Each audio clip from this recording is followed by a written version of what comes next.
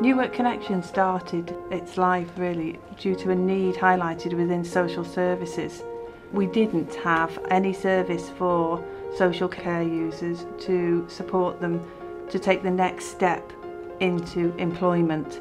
That's in its infancy, that's where New Work Connection started, and it has now grown to a children and family services element, learning disability services element, and a mental health element. Full-time carer, but I wanted to broaden my work aspects so that I can go on to further work from caring, but I felt I didn't have the skills to go where I wanted to go. I'm a single mum.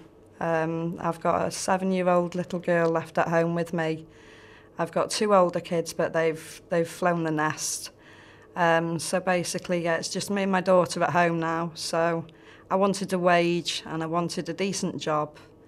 They helped me do my CV and helped with like transport to get places. And I've now got a job and I've enrolled on a course in college. It's brought on my confidence. I've done a course in customer services, which I found extremely useful as it talked about not only in a face-to-face environment but also over the phone. I've never looked back and I now volunteer there. I've done lots of different things, but it's helped build me up and it helps pull you out of depression when you suffer severely with depression too. I run a 13-bedded care home in West Short, Llandudno. Actually, managing to get a suitable employee in this day and age is a good thing, you know.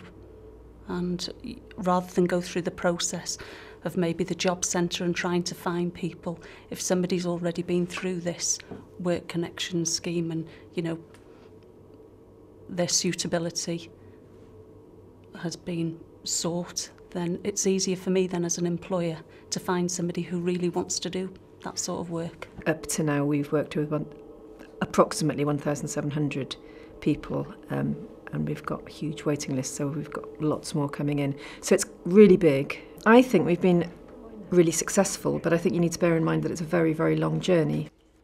For people to be ready to enter the labour market, we need to help with confidence, really, really basic confidence, and that's not an overnight thing.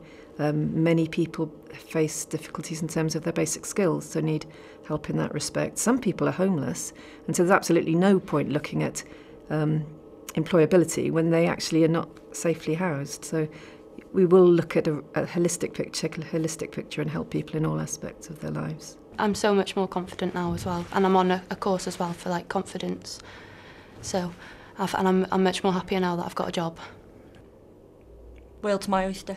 Nothing's stopping me. I can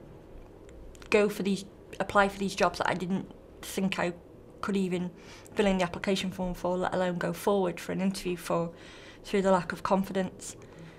And I found that I actually did have the skills there. It's just having the people to bring the skills out in me and freshen up the skills.